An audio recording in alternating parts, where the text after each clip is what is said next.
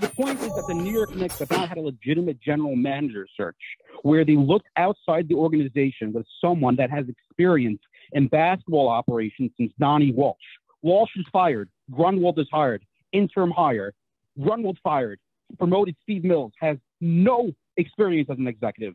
Mills fired. Phil Jackson brought in. No experience as an executive.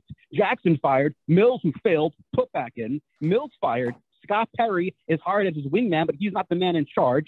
And then they're cleared out for Leon Rose, who was an agent and has absolutely no connection to NBA front offices, minus being a free agent. The Knicks have a bunch of resources as an organization. Why have they not put $10 to $20 million and go to R.C. Bruford or go to Scott Pressey, go to one of these leading executives in the league with experience and a track record and recruit them to New York? Why do the Knicks consistently hire individuals who have no experience or their internal hires that are part of the problem to begin with?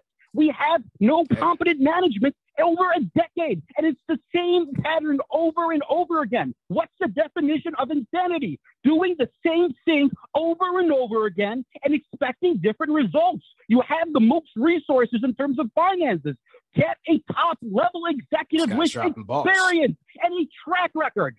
This guy's dropping balls. Seth BK going in right now with the flamethrower. I like that call. That's a 5-star call tonight. All facts too. Yep. Really, yeah. Throw 5 in chat tonight for Seth, man. That was a great call. And goes back to the man at the top. So far, again hiring the wrong people. So far, this is year 3 going for Leon. Not looking good. I'm a guy. I stay patient with a lot of things. When they draft these kids, I wait, I evaluate, I give them a chance. I always look at the potential. I start up my hives and everything. I was a hive for every single play on this team until they prove me wrong. Same thing with the front offices. I give them a chance. But so far with Leon, I mean, it's just not looking good, man.